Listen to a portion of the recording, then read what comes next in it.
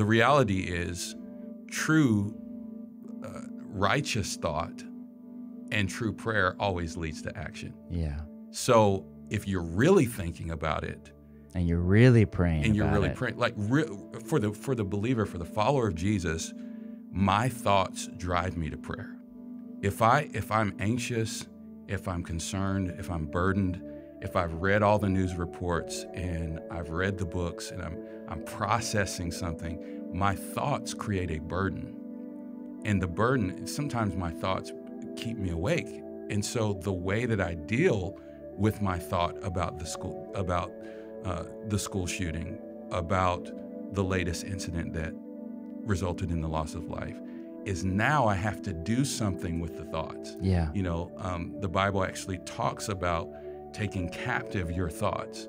Well, what do? I present my thoughts to the Lord in prayer. And then the prayer leads me into a place of, it always pushes me into process or action.